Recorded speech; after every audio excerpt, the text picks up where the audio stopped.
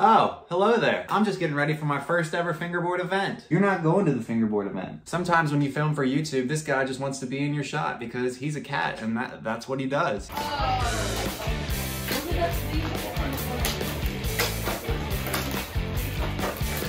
What's up, Sully? Do a trick.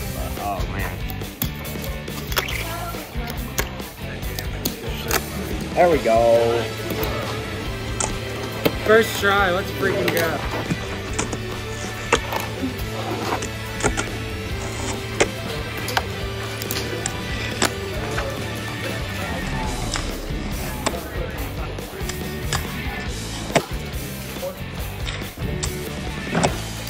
Thank you.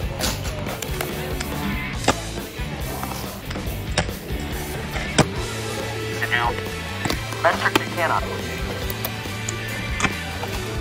I'll be slick.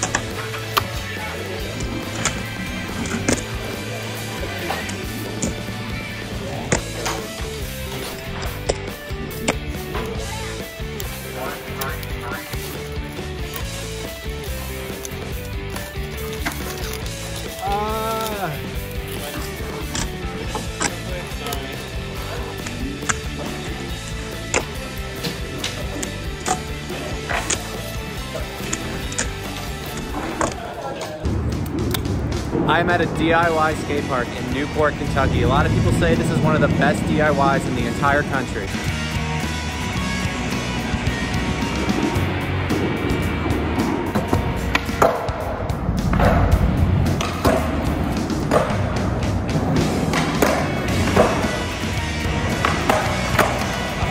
That felt so good.